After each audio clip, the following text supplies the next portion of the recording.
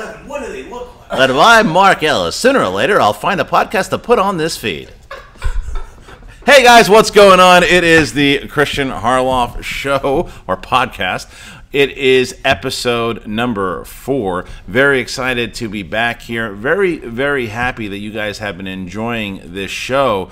I've enjoyed doing it. We've had some cool guests on, so man, what a downgrade this week.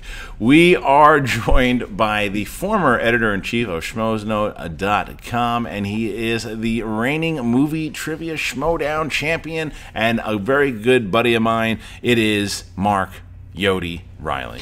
I don't need to do that? Okay. Well, hello, Kristian. I will try not to bring this podcast down into the dumps. Well, it's nice to have you. Well, thank you for having me. A lot of nice Schmoeville fans were tagging me on Twitter to get over here. That you should be doing this. Yeah, because, this is the thing is that we're just going to have a conversation. We're going to shoot the shit. We're going to find out. I mean, I know too much about you anyway, but the fans don't know enough. I know, right? So we'll get into things, and, you want to talk about things, great. If you don't want to talk about it, you say next question. Okay, good. But I'm going to pressure you anyway. Let's do it. All right, so when was the first time you got laid? Next question. Last week. First time last week. Yeah. It was a good one. Did you crush? Did I crush? Did you do well in high school? In high school? Or did you do well in college? When did you start to? Because as far as I've known, you've always done well with the ladies. Well, thank you. High school, no. I had a girlfriend. Well, I've seen the ladies. I mean, besides the current girlfriend, I mean, right. Not too great. Not too great. Kidding. He's always done very well. And so, where did it come from? Did it come from confidence building later on in life? It was later on in life. Yeah, high school was. I had my girlfriend for years, all through high school, and then first year in college we broke up, and I was kind of shy and just kind of getting my feet. So I dated and whatnot, but then it wasn't until I got out of college that I was really like, okay, who cares? Yeah. I'm going to talk. If I like a girl, I'm going to talk to her. So, but in high school, though, were you more shy? Yeah, I was very shy. Really? Yeah, and I had my girlfriend, and she was, like, we were the good kids. Okay. Like, we were, she was, like, wanted to, wait till marriage kind of thing. And you were okay with that at the time? Just grab a sock and run to the closet. Yeah, at the time I was, I wasn't okay with it at the time. No? We're going to be completely honest. Yeah. Oh, yeah, I was pushing. Did you lose your mind? I did, yeah. But we finally... Did it? It finally happened. Okay. And so you were like 16? And that was my 15, first. 16? I was, I was driving, so I was 16. You were 16, okay. Yeah. So, I mean, that's average. It's pretty good. Yeah, right? So you, then, when you're in school and you said you guys were the good kids, so sure. It was just more about hanging out with your lady. Were you in theater and stuff? Because a lot of people may not know this about you, that you were pursuing acting for a very long time. Yeah, and it started in high school, and that's where I met my girlfriend in high school. Was we were doing, it's one of those things. I was Danny, she was Sandy. We did Grease, and that's how you met. That's how we met. Oh, got it. Yeah. So how cliche. It was very cliche. It was very cute. That was our romanticism. We were like, oh, and we're gonna get married too. Which, come on. It's high school. But you think that you convince yourself it's going to happen. Oh, my God. We had the date planned and everything. Really? I was like, this is ridiculous. Now where I'm sitting, years later, I look back at that little dipshit and I'm like, come on, dude. But are you? But I've known you, so you're a guy. You're a very passionate dude, and you're a romantic at art. Exactly. So, but I mean, do you still find yourself, maybe not to that extreme, but do you still find yourself like doing stuff like that to where you just I don't know if you over romanticize things, or maybe you kind of see things to where you go, this is definitely gonna happen. This is the most amazing thing. And sometimes you go, well, maybe if I tune it back a little bit. With everything. Yeah. I mean, I'm not anymore. I'm a lot more, I think, world weary, just seasoned, aware that things are what they are. Just say it, we're fucking old. We're fucking old. Yeah. I mean, I used to be like, and we might get to this, but when we were working on the He-Man script, in my mind, the romanticism in my mind that was going to happen. I mean, we're in a Malibu home right now, having done the 8th sequel. And then we're also writing the Star Wars movie because that launched the careers. I mean, does that help you though, as like a creator, as a writer, like someone who, maybe you have to romanticize these things in order to get that imagination going? Yeah, I think it's fine to romanticize. I think it's fun to be positive, but I also think that there's something that you need to do when you are working in this business, and even with relationships and stuff. I think it's important to remember that you got to have one foot on the ground and then maybe have one foot in the cloud, you know? Right. Have a nice balance. For me, it's just always like, I would, at least for Hollywood and career and everything, to romanticize about, I would go from like, well, I'm writing this script right now to like accepting my Oscar. Right. So it's like, there's a lot of steps in between that. So if you start believing that in your mind, right, you can be so let down for just the smallest of setbacks. Right. So, you know, I'm still romantic. I still like to romanticize and be positive and whatnot, but yeah, I'm old. I've been around the block now. Yeah, we kid about that too, but we're still pretty. I mean, we got a lot left in the tank. And I say that the other thing though is you kind of fell into this business the same way that I did. Because we were both on the path to kind of doing feature films. So like you said, you went from, so you take us through this. So you started, like you said, as an actor. Yeah. And then you went from actor to pursuing writing, then you did production, and then you fell into this space too, to where now this just kind of seems like the perfect career choice for you. Like what? Can you kind of give us that road? Yeah, so I mean, I did. I graduated college. I was a theater major, and I did a minor in cinema. So I got to do some production. I got to do some writing and all that kind of stuff. But it was mostly based in acting. So when I got out of college, I was pounding the pavement like a lot of actors will do. I got the agent.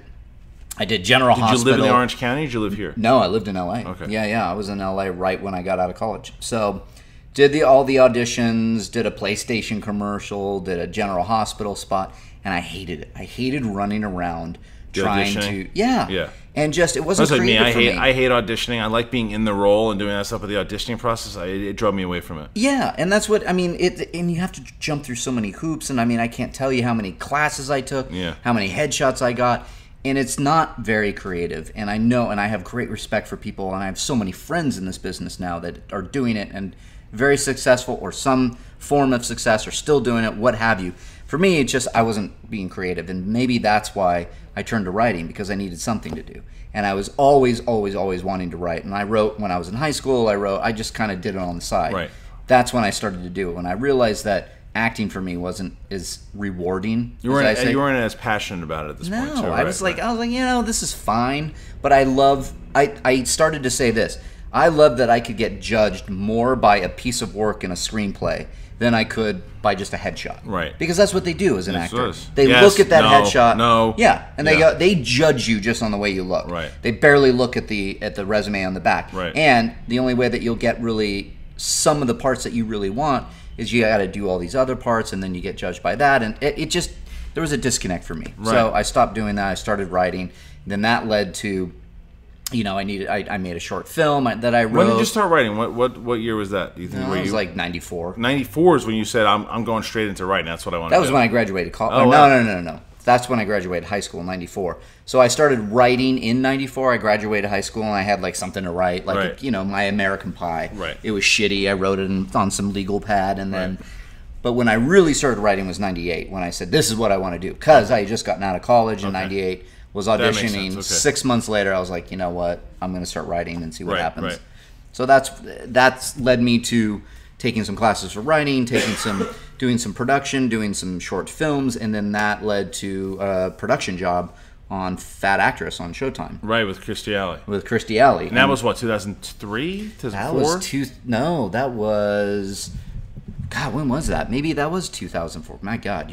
That area. Yeah, it was like 2002, because we went through a different kind of road, you and I, to where, because we met, so people, if you didn't know the story, Mark and I met in 2000, working at California Pizza Kitchen. We did. There was a restaurant that opened up in Santa Monica, and it's still there to this day, actually. And we were there for the opening of that restaurant. Yeah. And I remember, and you came over from, didn't you come over from the Burbank location? I came over from the Brentwood. From the Brentwood location. Yeah. Okay. Yeah, because I had left to stay in Paris to do the Star Wars trilogy. Yeah. That's when I was still kind of acting. Right. I was still hovering around that, but for the Star Wars play, it was like, oh, this was through alumni at USC. I went and did that, and before I left, I said, can I come back to the new store because I need a job, and I did. So and that's where we met. Okay, yeah, we met there, and myself, you, Brett Sheridan, who the fans are now familiar with, we all worked there, kind of did some stuff. I had left for a little bit of a break, and I went on to write for the WWE at that time, kind of came back, and I don't know how we all kept in touch because we definitely hung out and went drinking a lot during those days. Oh, yeah. So it was like me, you, and Brett really hit it off and had a bunch of kind of crazy partying times, many times. And then I think it was like 2002. I'm wondering like how we, because you used to come to my comedy shows, you'd come to the shows, and and then we found out that we actually lived down the block from one another, which was I lived on Blackburn. And I lived on Blackburn too. So then that, like I said, we run in similar circles. You just never remember kind of how the conversations came up about writing and things. I know that we worked on sketch stuff. We were going to work on sketch. Me, you, and Brett, we're going to do a sketch show. Because you started a whole we met. I remember we met at some guy's apartment in Beverly Hills to do this sketch thing because I was writing. Right. So you knew I was writing. Right. Because then I don't know where it turned, but that was when I remember. You remember Archangel? Yeah, of course, that was the one I read. I that's when I started saying, "Oh, this guy could write." And I started putting around to it. Yeah, that was the one that then started off where we would keep in touch professionally. Because I always remember you reading that. So. Okay, so that's kind of how Reilly and I started working creatively together. And then if we kind of fast forward into, people have heard me talk about like the He-Man thing, and then so with you, so I had read Archangel because I don't know. I think you turned it into one of your bosses there. I tried. It was Village Roadshow. When I was working at Village Roadshow, which was this company where I started interning at, and then you started eventually interning there too. But I had read that, gave it to my buddy Fred Klein at the time, and said, "This guy really he can write." And then this whole thing happened with He-Man Masters of the Universe. Is that so? If you don't know what turnaround is, basically John Woo had this version of He-Man, which was just horrendous. Oh my God! He-Man and Teela were getting cheeseburgers, and it was. I mean, I'm not even kidding. That's really what it was. And I remember reading it. They're saying it was in turnaround, meaning that it was open if any other studio wanted to buy it. But you read this script, and nobody thought it could be anything. And I always thought, and I still do think, that He-Man Masters of the Universe could work perfect as Star Wars meets Lord of the Rings. Yeah. Mixing fantasy and sci-fi kind of together, very similar to, again, what Star Wars did, but giving it that Game of Thrones, Lord of the Rings feel. Yeah, and taking it seriously. Not looking at the toys, but looking at the mythology and actually doing it as a good story. And that was the problem. That was the uphill battle, was that people thought that you couldn't take this serious because it had a guy in the purple pants and a tiger, and they didn't pay attention to like the comics that had come out before it, and even the 2002 series which had come out. It really could be something. And then you and I talked about it, and I said, dude, I think that we could probably pitch something if we came up with a good idea. So you and I hammered out this story and really figured out this thing, and then you wrote this amazing treatment. Yeah, that was fun. You started with, I'm sending you this script, read this because we can do better. Right. Like I remember you telling me that, and then I remember reading it, and He-Man said at one point, "Are you high?" to somebody. So we were like, yeah, because it was the same kind of thing. We loved the old cartoon and the toys and all that stuff, but we knew that there was a story there. Right, and so then the story basically goes like this. This particular, we had started taking this around. We got it to Mattel, and Mattel thought that it was, the mythology was changed a little bit, and they wanted to kind of move around with some stuff, but we needed to still try to find some backing. So what I said, I took it again to our buddy over at Village Roadshow, Fred Klein, and he said, look, I get this. I understand this. I just don't know if I can get Dana, who was his boss at the time, to get on board with this. So I'll try, but you might want to go to other places too. So at the time, there was this shithound that was working over at Legendary, who's not there anymore. And I went to him, and and I said to the dude, I was like, hey man, you take a look and read this thing. And he did, and my buddy Adam Winkleman and I went, we gave it to him, and he read it over, and he was reading, and it was very interesting. It's very interesting. I kind of So he thought about it for a bit, and he was totally on board with the idea of doing this and bringing it to somebody over to the higher ups over at Legendary when they were still with Warner Brothers. And then, fast forward to like a week later, he's like, oh, guys, I just want to have this meeting and let you guys, we're doing Conan, a remake of that, so it's a little too similar, so I don't think we're going to be able to do it with you guys. And I was like, totally get it. That's cool. No worries. That's the business. So we'll figure something out. So fast forward to now Matt Jennison and Strickland. Yeah. You remember those? So those guys, they were Jennison and Strickland had gotten that Wonder Woman story picked up, right? And at Silver, right? Well, they were interns with me. Well, Matt Jennison was an intern with me, and he called me up when I was working at Silver. He's like, "Look, dude, I know that you probably get submissions all the time, but I'm pretty sure that my partner and I wrote a pretty great Wonder Woman script." And to be honest, I'm like, okay. I'm like, every time someone says I wrote a pretty great thing, but I like the guy, and I'm like, I'll read it, and it was, amazing. Oh, I read it. You gave it to me, I read it. It was amazing. It was everything that Captain America turned out to be. Exactly, a period piece Wonder Woman. Yes, and so long story short is that they bought that these guys got managers and agents off that thing, and Susan Downey, Robert Downey Jr.'s wife, was running Silver's company. She liked it. Warner Brothers bought it. This whole thing. So the way this ties into the He-Man thing was we were like, well, we got Jennison and Strickland. There's all this heat on them right now. Let's get them in and talk to them about He-Man, because at this point, Naveed Makularji, if you guys are watching Schmoes long enough, you're familiar with that name. Yep. He was like, yeah, we can make this work. So we'll take Reilly's treatment, we'll work. Then we get to, for the first part, Mattel wants to scrap Reilly's treatment. They didn't like it. They didn't want Reilly's treatment. They didn't like the mythology of it, and they wanted to go a whole new direction with it. Yep. So that's a conversation that I have to have with Reilly, which, to be honest, handled it like a pro. So I get it, it's a business. It sucks. No, and I had somebody, Trevor Eggleston, was kind of helping me at that time. He was kind of like repping me in pocket, I would say, as a manager. And we all talked about it. And I was like, yeah, that's what happens. Yeah, I get it. And but that's at that point, that's got to be a bit of a, because then the mansion in Malibu the walls start to chip, and it's the money pit. Exactly. This is what I come around to. Right. I had jumped 5 places in my head with that, saying that there was going to be like something like the movie or writing the script, and it's like, when that all goes away just by some, like, as simple as that, nope, we don't like it, so we're moving on. Right. Then you're like, you get bummed. So I was bummed.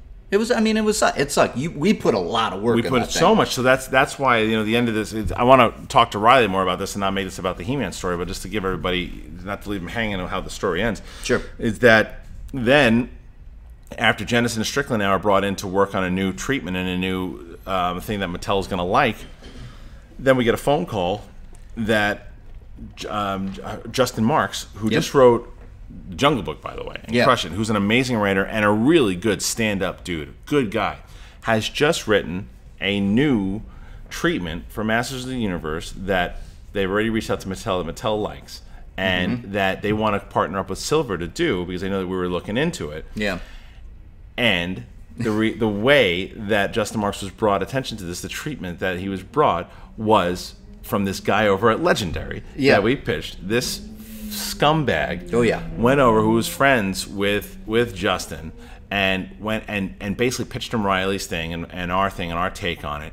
And they came up, and this is, again, Justin Marks came up with his own take and really made it his own, and it was Justin's version of this story. Yeah. And I've said it since then, and I'll say it now. Justin Marks is a good stand-up dude, a really good guy, but this guy, took credit for it, just totally leapt over both myself, Adam, and you, and just showed me what Hollywood was. I ran out the door, because the Legendary was right down the thing. Oh, that's I ran out the door to go run down there, because I'm going back into my Queens mentality at this point. And Naveed grabs me by the neck, and he's like, I get it, dude. I get it. Sit down. Naveed had to calm me down. And I was just like, that's how we deal with the rats. And he's like, no, not in Hollywood, man. So he's like, this is going to happen. Sit down. So that was Crash Course 101. But we all went through that together. But that wasn't the end of you and I working together. Nope, that was not. So so what happened then? So you leave. You're still doing writing at that point, but around 2000 you're working. So the production angle, because you went through, what I've noticed about you recently is that you have gone from a place like we used to laugh about it, ranting Reilly and anger. Like you would flip out when the kick punch like on the car. Like, we gotta tell that story. Can you tell that story, please? Well, that's back in the days of Toad Hop. This is Toad Hop. Yeah, no, we come out after a show one night, and there's this guy who's just fucking hammered. Yeah. Just hammered. In his car driving, In his car driving, is trying to parallel park in between two cars on a red curb. So it's the fire lane, and there's parking spots. Well, this guy tries to fit in there, not only illegally, drunk, but then he runs into my car. And the car in front of him. And I go, what the hell? You hit my car! I go, what the hell are you doing, dude? And he goes, oh, no, sorry, dude. And then he puts it in a drive, and he runs into my car again after I tell him. And so Reilly gives it a He-Man kick, punch, kick, punch, and the guy just looks over and just drives away like scared out of his mind. And Finstock and I are looking, and we used to call it kick, punch. But you also awesome. At that time, I don't know if that same thing happened right today. Mm-hmm. I don't think you would have done kick, punch. I think you're in a different place. Yeah, I am. I mean, well, you used to fly up like you would go into the. You're not as angry as you used to be. I'm not as angry as I used to be. Again, age. It just kind of settles you. After I hit the big at 4-0, good Lord, I was like, do I say it? Yeah, I was just like, I don't know, but there will be times. I don't show it as much anymore because now I don't really care as much. But there are times that if that guy did that now, I would still do it. But where did that, because we all get to a place, especially for struggling actors, writers, when that's a good point. When you're not working and whatever's happening in our personal lives, it can fester. It can absolutely. And it seemed to me at times, like it never affected your work, but like it seemed to me you could fly off the handle really quick. We can't joke about Angry Reilly anymore because we don't see it anymore. No, but yeah, I think you're onto something. I think there was such a long period of struggle where it was like it's so many highs, so many lows that I would just vent by like kick, punch guy. That guy, not only that, I mean, he dented my car. Right. So you dented his. I'm gonna take. Look, and this guy. Oh shit! And he took. Yeah, he just drove off. I forgot about that. Yeah. He just drove off, man. He was like, nothing to do with Angry Reilly. That guy was so drunk too. Yeah, I was like, God, hopefully he made it home okay. I don't know. Everything's mellowed out a lot. I think I'm just a lot happier with just. I'm at peace with everything that's going on. I mean, I still have things that I want to do. I'm still writing all these great things that I like to do. I mean, I think, as a kid, I had a temper. I was like, I would get into trouble with like my temper with like getting in fights with like yelling, screaming matches, not fist fights or anything. Where does the anger come from? What was it? Was it frustration? Like what? Frustration. I don't know. You're an emotional guy. Yeah, I'm a passionate guy, so it would come out like that. Right. So I would look, and we've been through this too. I will yell and scream if I believe I'm being either like I need to stick up, or defend, or argue, or whatever it may be, passionate wise.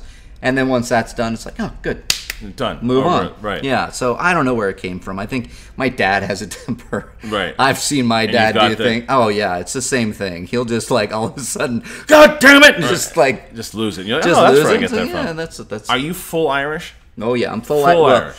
I'm Irish, and then there's a little bit of German and English on my mother's side. Okay, but that's why you like the wine so much. No, I guess so, yeah. I love the wine. Big wine guy, this guy. I'm a big, huge wine guy. That's when I met Julie, and she liked wine. My girlfriend. Your lady. We just love to have a glass of wine every night. Well, you bring up your lady here, and sure. And I think that one of the things, again, what I've noticed over the last year is the mellowness and the calm has come from Julie for sure. It's like that. You guys are in tune with each other. Sure. Now, people don't realize this. You go back in the archives to do it. Let's bring it. In phase 2 of the show, you appeared on the show with someone who was not Julie. Nope. It was your ex-wife. My ex-wife. Still married at the time. Yes, I was married. Did that have a lot to do with the anger? Oh my God. Yeah. That was. It sure did. It sure did. Look, sometimes two people aren't right for each other. Yeah, and we were not right for each other. Yeah. Absolutely not right. Was that always the case? Unfortunately, I thought we were right for each other, but then I learned very quickly that, we talk about our career. Yeah. We made a movie together. Okay. That was why we were on your podcast. Was that a mistake? Was that No, I'm glad we made the movie as fast as we did, because we basically got married, and then that September, we got married in July. That following September, we were already working on the movie. Okay. A movie I wrote, she produced it, she was in it, we produced it together.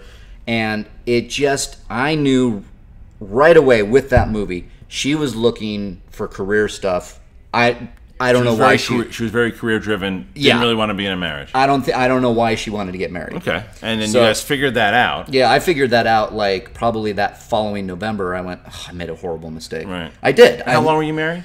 We were only married a few months, I was married July, and by November, I'll always remember this. I always say it. I remember going to sleep one night after having a fight with her, and it was over money, career, all these things where you're married. You've been married now for a long time. Yeah. You know that when you have to make grown-up decisions. You have to sit down and go, this is our budget. You have to sit down and go, we can't spend this, but we can spend this. You have to do these things. I have to do this for my career. You have to do this for your career. Whatever it may be, you have these conversations. Right. Very, very early on, that November, after a July marriage, she was, nope, it's my way or the highway. I mean, that's what it came down to. And I was like, oh, fuck, I made a horrible decision. Right. So what do? We go and make a movie, because that's what you do. Right. Jesus Christ. So that was probably the hardest thing I've ever been through. One of my most rewarding was having the movie in the can and done and selling it. Right, but going into the midst of divorces. So wait, so you were married for less than a year, but you guys were together for how long? Well, we were together for a year before we were engaged, together another year.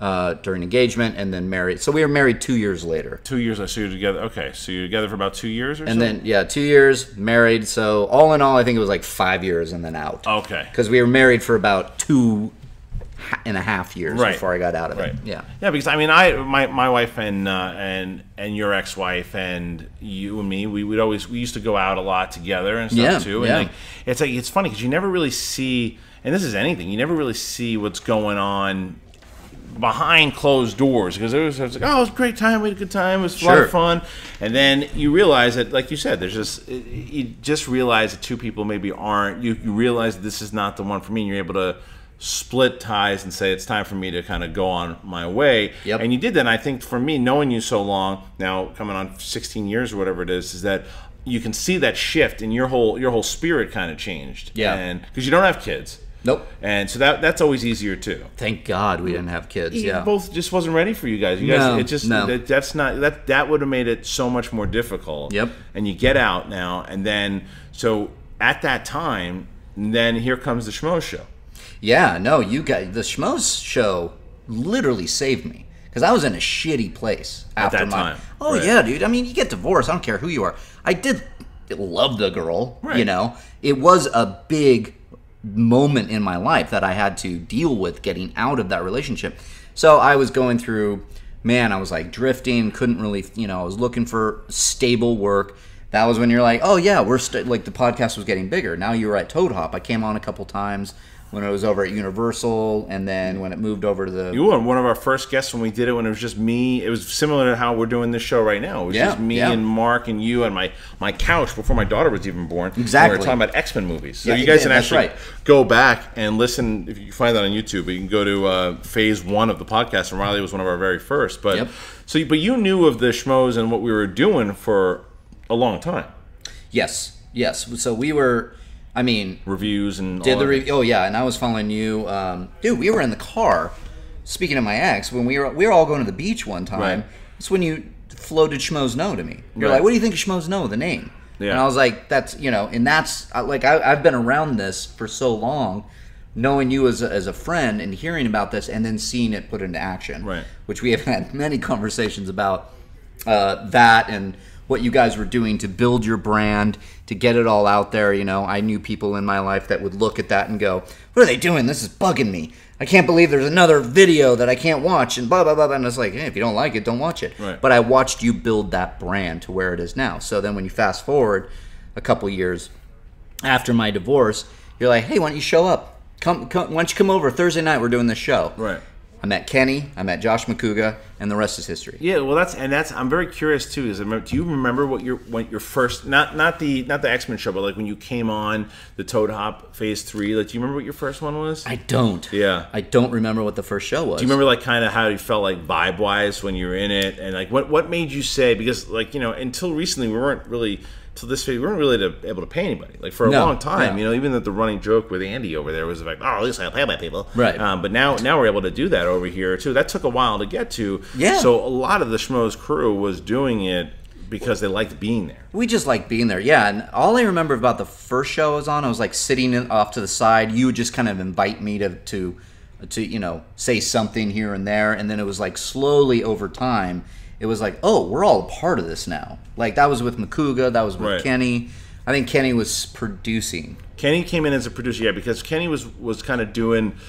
he had like a side role where he'd come in, co-host sometimes, right. and then Makuga and Kenny had a battle on Twitter. The winner would get to produce the show. That's right. And then Kenny won it, became the producer of the show, and then I remember having that meeting, Mark and I, Ellis and I, and I said we should just start putting together like a full crew, because, and I say it to this day, we always wanted that Howard Stern type of feel, to where we had the crew just very together and feeling like they're all buddies and having, we talk about anything at any time, and anything can happen. And so we pitched Reilly and we pitched Makuga and Ken and everybody. And do you remember some moments at Toad Hop that really stood out to you? Like, I'm curious to when you said to yourself, like, yeah, I'm not going to miss it, because sometimes when you join something, like, I'll do this a couple times, but then you were there every week. Yeah, no, and I remember with my ex-girlfriend at the time. We were dating at the time. One of our good friends, Amy. Like, we're such great friends. She was like, I was like, no, I'm going to this, and she's like, what are you doing? Like, she was very supportive, and she's friends with you guys. Yeah. But that was when I realized it was like, no, I'm gonna like, you can do what you want on Thursday night. I'm gonna be going to this thing because, it's so much fun. But the moment that cemented it was the very first Celebrity Impression. Yeah. That was where it was really. It was either that and the What's the Pitch. Oh yeah. Where it was like, I was so like, this is so much fun now. This is where I want to be for doing it. And then that's what ultimately led to, launching the site, because I went, wait a minute. Well, that's the thing that we get into. It was so, and the story of the website doesn't really get out there as much as it should. Is that Mark, Ellis and I started our website in 2010 just to kind of have an IP up there, and to have it up there. We weren't doing anything with it, and it was Ken Knapsack was like, we got to do something with this site, man. It's like, you got to do something with it. Like, you want to do more updates and more things. Because we used to do stuff like, you actually used to write articles for the site in like 2010. Yeah. Like, it was you and it was Mike Beatrice, and but there was no consistency to it, where you guys would write some stuff, blogs, and it was just a way to kind of hear your voices out there. Yeah, too. and it was fun. It was an avenue. It was great to get it out there, because there was a very small contingent of fans even back then, where before I knew what Twitter was, it was like all of a sudden there was like, there was somebody that was Time Lord. Mark Aquino was such an old time fan. I remember him reading one of my Reilly roundtables to his own video, which was really fun. I was like, wow, this is actually something. So yeah, but it was during Toad Hop and the live show where I'm like, wait a minute, there's a lot of fans here. It makes sense to do a website. And Kenny being... Well, then Reilly's like, what if we take it into the straight-up movie news angle? And we're like, well, can we do this? And we sat down, and Joe Ruggiero, the artist formerly known as Shoesy Pants, was, he had this scoop about the twins, the solo twins at the time. And we went with this, and that's kind of how we launched the site, and we got a lot of traction from it. And it was kind of like that addictive, it was like an addictive drug. We're like, well, wait a minute. We're getting all, because not only did the website benefit from it, the podcast benefited from it. And we started realizing that the website with the website and the show together, and breaking these articles, and we started working together. And when I tell you, Mark Reilly worked on this site every day at his house. How many hours were you doing it when we first started it? I mean, it was first thing in the morning until 7 or 8 at night. Right. And so tell me about that process, as to where it's, because it started out, I remember like you were excited, and then eventually the burnout comes. Like, yeah, I couldn't sustain it because of, I needed a full-time job. I needed money. Yeah. Right. But I did put in a lot of time. I would work here and there. I was a personal trainer for a while, so I was able to go and do that and come back, and so it was a juggling act. But yeah, it was so great. It was so much fun because it was building. The site was building with the show. You said it. It was like kind of in cahoots together. So as we were getting bigger, show-wise, we could break scoops. We've known enough people where we could break scoops, where we would get a lot of traction, where I was able to bring in some advertising, and now I know enough about it where it's like, oh, you just sign up. Well, you say that. It was crash course stuff. Oh, my God. Yeah. But that was fun. That was really, really fun, actually, because it actually paved the way for what I'm doing now. Yeah. So it was a lot of fun. Met so many good people and found so many good writers through it. But yeah, after a while, I mean, a website is so much work. A lot of people don't know how much work it can be. Oh, man. My God. But ultimately it's like we all had to go do, I had to go find a job, something to do. But we kept it going. We kept it even while you had your other job too, because you were working at Drama 3-4 for a while. Which is our buddy David Fickus and Bryce Beckham were doing running their company, and you worked for them for a bit, but you were still able to do Schmoes. But you were able to do that because of your relationship also with Schmoville. Yeah. Like how talk to us about that. Schmoville, for if people are just joining this podcast and don't know, Schmoville is it's kind of lovingly what we call our audience. And there's been a lot of writers and fans that have come your way. And how does Schmoville kind of kept you afloat? Well, it was funny because first I was like, I got some, like, I think Shoesy Pants and we were definitely doing all the content, and then through Schmoville and the show, I would get submissions. Like, Schmoville would reach out. I want to write for the site. Certain people would send me things. Sometimes, there were a couple times where I'm like, nope, I don't think I'm ever going to go to Schmoville for this. I think we need to go find another avenue to find writers. And then, sure enough, I ate those words pretty fast. There's so many damn talented people in Schmoville. Jeez. I mean, then we had Matt Brown. Then we had... who else? Was Mike Holtz, Rachel Cushing, Aaron Parisian. God, did I say her name right? Is it Parisian? Aaron. So there were so many that just came my way, and so many people are so willing to be a part of it. It was an extension of Schmoville. It was. To a certain degree. We were covering news, but I was getting these talented people from Schmoville to, basically help out with the website. And everybody knew. I mean, I would then go work hours as a producer with Drama 3-4, and I would just keep an eye out because these people knew how to, like, I taught them enough. That was what that initial period was of me working on it every day.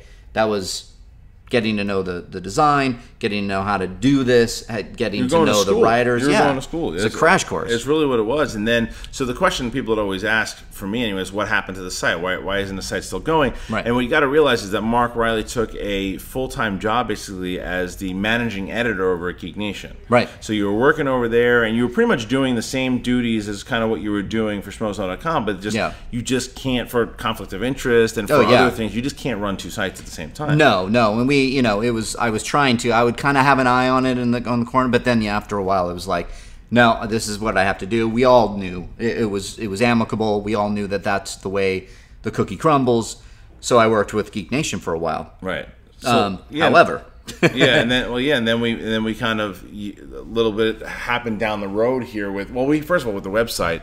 We had to stop doing it because we just didn't have the resources to do it. We didn't have a Mark Reilly. So we just couldn't run it. Now that's not to say that we're not going to bring schmoes.com back. We already kind of announced that we're going to do that. But it won't be movie news anymore. It's just from being over at Collider now and everything that we're doing, it just doesn't make sense for us to cover movie news. But it's going to be kind of for a Schmoville audience. So, I'm actually talking to Schmoville. I'm back in the mix with it. .com is coming back. What are we looking forward to? What should they be looking forward to with schmoesknow.com now? I mean, schmoesknow.com is gonna be just like Schmoville is. It's gonna be a place that is fun to visit. Like there's gonna be great articles. There's gonna be editorials. There's gonna be comments on the shows. The wonderful memes that are in all of Schmoville. Like we're gonna be throwing. It's like when I said earlier that having the writers from Schmoville was an extension of Schmoville, it's going to be even more so with schmoesknow.com. And it won't be breaking news, but if there's a big news piece, one of the writers is going to comment on it. They're going to go, wait a minute, Darth Vader's in Rogue One, I have something to say. That's what's going to be personality. Great. There's going to be a lot of personality, and Schmoville's going to get involved.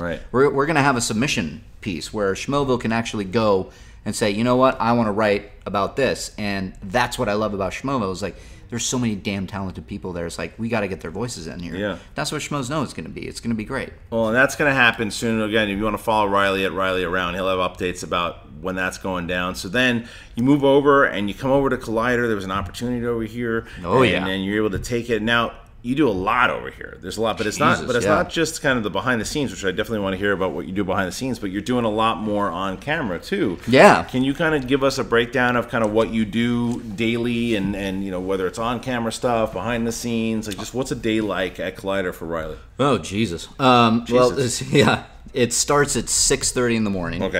I get up at 6:30 and I'm polishing the notes for Movie Talk, right? Because that's our live show every day.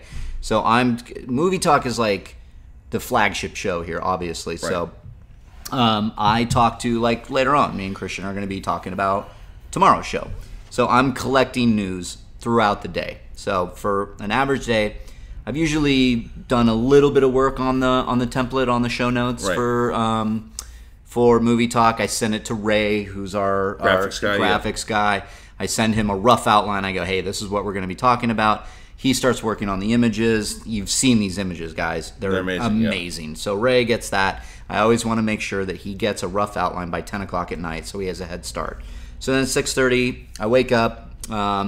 Usually I roll out of bed by 6:45. Then I'm looking at the news. I'll either, like today, I texted you in the morning. Hey, Darth Vader, it's broke. Where do we put this? Where do you want this? Top story, perfect. So then I redo the outline. I finish it. I write it all. I get it out by 8:30 in the morning. Then I get ready and I get into the office. We have our pre-production meeting at 10:30. You guys kind of handle it from there. Because you're looking at my outline and what I've written. We go through it with all the hosts, pronunciation issues, blah, blah, blah. We get up, we do the show. Then I'm on kind of some social media stuff. I take some pictures, making sure it's on Twitter, making sure everybody knows that we're live. I'm tagging these guys so they can retweet it. Then I'm watching the show. I'm collecting all the good moments to give. Then I meet with Perry afterwards. I give it to Perry for best of the week. I go, hey, you got to check out this moment. Check out this moment. She writes it down. Then I move over to our office. I get it all up on Collider.com. I talk to the writers at Collider.com. I go, hey, Movie Talk is up. Check it out. Right. We get it out there. Now it's on .com. You can find it there. Then, like today, right after that, there's a little bit of time for lunch. I have some lunch with the peeps. Then we go into Collider Heroes. Same deal. Now I'm looking at the notes for that. I'm making sure everything looks good. I'm talking to Schnepp. He's talking to me about Collider Heroes. What does he have on tap? Who's on the show? I make sure, okay, everything's great. Get it on YouTube. Make sure everybody knows that the video, how to do the video. I give them all the descriptions. Then I put it on .com as well. All the while I'm looking at news all day. Because then later on today, I'm going to talk to you about that for Movie Talk tomorrow. Right.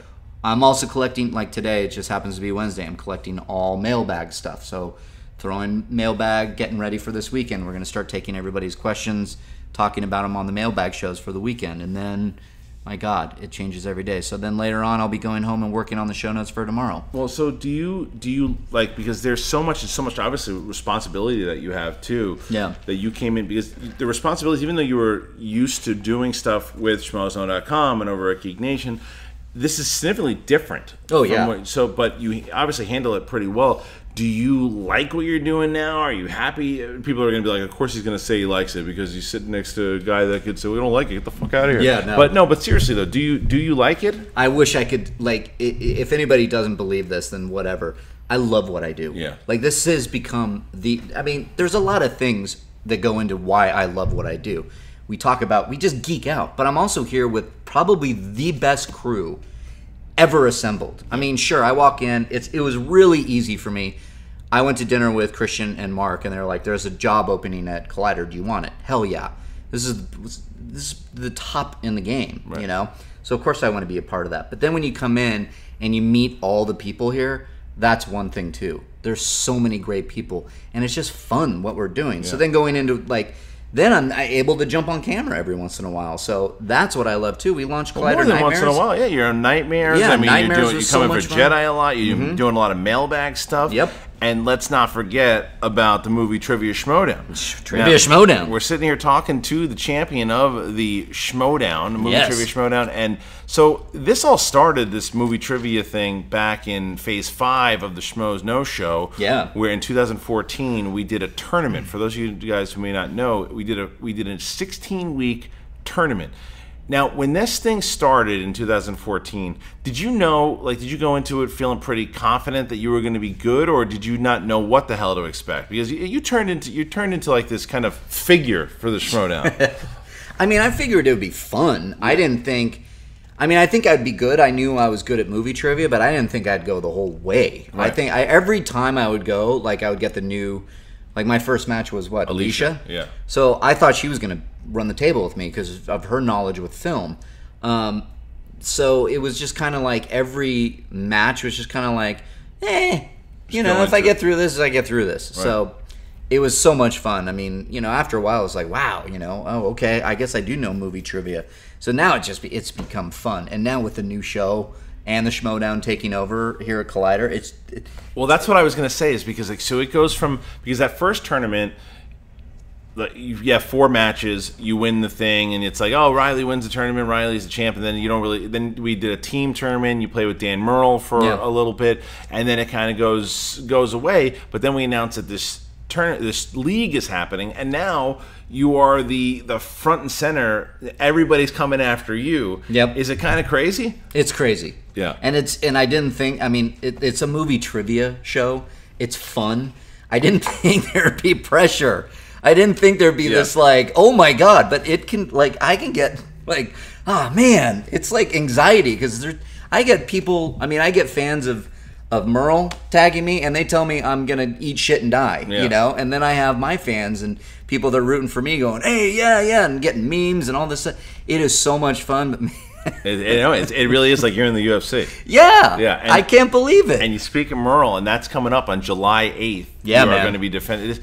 Would you say that this is possibly your toughest opponent that you've had so far? Absolutely. Yeah. It's Dan Murrell. Yeah. Okay, and I'm not gonna. There's no shit talk for this guy. This guy is a beast. Yeah. He is so good at what he does that it's like it's gonna be the hardest match because Dan Murrell knows his stuff. So. But you're gonna beat him. I'm going to beat him, though. I mean, I have to. It's going to be fun. July 8th, that goes down, and I think everybody's looking forward to that, too, because you've been a showman, and you've been an ambassador for the sport. I'm trying, yeah. But, yeah, man, and then, we talk about, we had a big break as far as the Schmoes No Show went for a while. We had that a good 4 or 5 month break, and none of us knew what was going to happen there. And then we all come back, and again, talking about how it comes back to Collider here. What's the energy and the vibe you think from Phase 6? Is it similar to 5, similar to 3? Like, you've been through a lot you've seen this thing since it started. Like, how do you feel Phase 6 is stacking up to everything else? And what's different? What's the same? It's like, I mean, it's different in the sense there's some new guys involved, like Brett. I'm so happy Brett's in. Yeah. Because it goes all the way back to us talking about California Pizza Kitchen. When I say that we were all friends back then, we were all friends back then. We were having a great time. So to have Brett now and have the fans react to him is so amazing. But there's definitely a feeling of it's more professional without being different. Yeah. Does that make sense? Yeah. Like there's something about it. And I got lucky because I was able to come in and get my feet wet here at Collider before we launched Phase 6. So it was, I don't know, it just felt different. We brought in Sasha, Miri's our producer. I don't know, it's so much fun. I just feel like we're like where we're supposed to be. Yeah. And I mean, I love it. I love the studio. And I still think we're getting better. I still think every time we do a new show on Thursday nights here at Collider, we do something more that just cements it that much more. Right. So I couldn't be happier with it because, there was a while. I was so bummed for a while that we weren't coming back for. Well, everybody, I think that was the thing, is that everyone felt like it was this clubhouse that we'd go to every Thursday, and we'd have a lot of fun. Everybody would know, whether you're the main table or the Wanger crew or whoever you were, the B team at the time. But like everybody had the cliques that they kind of hung out with on the show, and then it was obviously the whole big family. Yeah. And that was missing. Yeah. And the Schmoville felt it. We obviously felt it, and I think it's been back pretty strong. It absolutely has, and there was a lot of things that happened too. Not only with you guys and Mark and Kristian going Schmoes No, coming over to Collider and kind of stepping in and doing like you guys hosting movie talk and the Jedi Council, but there's a lot of things that happened for the crew itself, like me and Makuga and Ken Knapsack, and like we brought Cody over, right. So there's all these really great professional leaps that happened. Where I look around now and I go, of course was supposed to happen. And it was supposed to happen exactly as it went. We had to go from Toad Hop, we had to go to AfterBuzz, we had to go to Popcorn Talk, do all these different things and have those great experiences to get where we are now. And now we're just back better than ever. I agree. I think it's been a lot of fun. We actually brought in someone very special here today to end the interview. I know you guys weren't expecting this, but we actually brought in Reilly's mom. Reilly's mom came in. We were going to talk some movies with her. Mrs. Reilly, it's very nice to see you. How are you? I'm good, thank you. Is this your office? This is my office. How do you like the office? Well, I don't like that poster over there. Why not? What's wrong with that poster? Well, it's not from Star Wars. I know my son. He says that there's no such thing as Alderaan Pictures. Well, that's actually it's called a satire, Mrs. Reilly. It's Alderaan Pictures. It's a spoof. Did you ever see the Rocky movies? No, I've never seen those. Oh, okay. Let's go into some of your favorite. What's a movie you've seen in the theater lately, Mrs. Reilly? The Departed. The Departed. And what did you think of that? That's the most recent movie you've seen. Yeah, no, It was such a good movie. Okay. I didn't get it though. Oh, you didn't, but you still thought it was a good movie. Well, of course, it had Leo. Okay, so that doesn't matter what Leo's doing. As long as he's in it, it doesn't matter. He could be speaking Japanese. You love it. Is he Japanese? No. I was just saying if he was speaking a certain language that you would love that movie because it's Leonardo. Well, yeah, and maybe if he was speaking Japanese, I'd understand it more because they'd put subtitles. That's an interesting theory. All right, so what else? Are you a fan of reboots? No, I don't like reboots. Why not? Well, because they take a story that everybody knows and Right. then they try to do something different. You don't need to do that. Just go back, just play. Why don't they just re-release the movie? The audiences will come. Well, I agree with some of that. I think that I don't think you necessarily have to remake everything, but I don't know if they're going to come back. Why can't they just watch it on Blu-ray? Do you watch Blu-rays? Well, I don't know how to work those Blu-rays because you have to plug in this thing over here, and then there's this. You got to log on to the webs, and then you have to turn on this other thing, and then I don't know why, but my TV you can't flip between Netflix and Blu-rays. No, well, all right, Mrs. Reilly.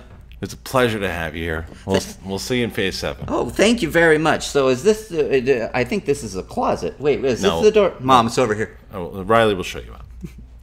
It's very nice to have your mother back on the show. She actually made an appearance with a wig. One appearance. That's so good. That was so funny. I think that it still could work. I know. I think. Well, we can see what you guys think of Mrs. Reilly there. Oh, they're gonna love Mrs. Reilly. My mom. That is. It's okay. She doesn't sound like that. Do you remember crying, laughing at Umami Burger, talking about that? Yes, I do. Because my mom, God love her to death, but she doesn't sound like that, but the questions and the randomness is all there. It can be, The Departed is straight up. I finally saw The Departed today. What'd you think, Mom? I didn't get it. And it's just like, how do you not get The Departed? Okay. Yeah, so my mother, it would be when... the things she used to say, oh, that's good for you. Okay, that's that typical New York Italian. Where she's, oh, really? Oh, you wouldn't be trying that with your father, would you? Johnny Big Balls all of a sudden. And then, with her movies, it's like she just got names wrong, but she didn't care. Yeah. Oh, I saw that the Martian with the Matt Damon. I mean, Damien. It's such a good movie, but I don't like his politics. Oh God. Oh, my mom. Yeah. Oh my. It took me 30 minutes to tell her that Rogue One is not a sequel to Force Awakens. Oh, my mother doesn't even. What, they got the Star Wars? Whatever. I don't care about that. Yeah, she really did. Couldn't get it. It's Julia Roberts in it. It's Susan Sarandon. I don't care. Exactly. But anyway, dude, it was obviously a pleasure as always speaking to you. I'm not going to see you in probably another 2 minutes when we're going over our movie talk notes. Yeah, exactly. Anything that you want Schmoville to know about you or anything before you go out? Any dark secrets you want to tell them? God, I don't really have any. You know about my divorce now, so there you go. You've talked about that on the show. I have talked about my divorce, but it's, it was such a now looking back on it, what a speed bump. Just a big speed bump. But is it though? Because that's kind of, I was thinking about this the other day as I was driving. I don't know why I was thinking, but like just the butterfly effect in general. Because like if you don't go through that divorce, where we're sitting right now might not be happening. There's positives and negatives to it. Like, had you not met your ex-wife and maybe you met somebody else, and that particular person that you met might have been the love of your life. Who knows? Maybe that person got away. That's the bad part about it. The good part is that maybe you were supposed to go through all those things to be sitting exactly where you are right now. No, that's exactly why it happened. Yeah. Oh yeah, and across the board, sitting here now, job-wise, and with my relationship, my current relationship. That's the whole big thing. Yeah. Absolutely. I don't think you even said it earlier that Julie, my girlfriend now, she does calm me. She's such a balancing... Right. Like, if you don't go through all that shit, you don't meet Julie. Exactly. Right. No, and she knew it. Like, and of course, Julie, being the little sleuth that she was, saw a picture of mine when we were dating. Saw that there was a wedding ring on my finger. So the first thing she did was like, "So are you married?" Yeah. Yeah. Okay. Great. Let's move on. So she got it, and it was like one of those things. You were married at the time? No. She just saw an old picture when I was married. That's how she found out that you had been married. That I had been married because there's a new crinkle to this story. Yeah, right. No, yeah, I should have said because we did the online thing, so we met that way. Right. And so when she was doing, she's like, "Let me make sure this guy's not a fucking lunatic." Right. She looked me up on Facebook and saw like an old wedding picture, or an old wedding ring picture, and she was like, "Oh, I hope he's not one of those guys." Right. So first thing she did was ask me and goes, "Okay, cool." And that's when I knew she was just bullshit free. Right. And you knew you were going to kind of get that honesty. Yep. All right, before we go, we actually do have two more guests that just showed up in the studio, and that's Sean Connery and Gary Busey are here. So we're going to let them take out the show. Gentlemen, take it away, Mr. Connery. Where do you want me? Sit there, sir. And I believe that I will be standing on my head for the duration of this interview. Wait, you never said that Gary Busey was here. I really enjoyed you in that movie with the dragon. The dragon is my friend and continues to live in my basement with my pet apple. You didn't tell me there was this fucking nonsense here, but fine. Good. Let's do this. What's the equation of nonsense? Does nonsense happen to go inside of a camera that goes inside of your left earlobe when you put it on the red partial of a planet? I didn't know that they were offering drugs here at this interview. There are drugs everywhere and anywhere. If you lick the left side of a wall, you will be high for the next 12 years. Well, that made sense in your mind, so let's do it. I'm waiting for a question about the insanity of my shoelaces. Fine, I'll play. What do you think of those insane shoelaces there, Mr. Busey? What is the definition of insane? Do you get in? Do you know who Mr. Sane is? He was a high school teacher of mine who used to spank me with a ruler, and last time he did that, I ate his neck. That pretty much turned out exactly as I thought it would. All right, guys, and with that is the wrap-up of the Harloff Podcast. Thank you, Mark Reilly. Thank you, Mr. Busey. Thank you, Mr. Connery. And thank you, Mrs. Reilly. Full stack show here on the Harloff Podcast. Join us next week when we talk to Marty McFly.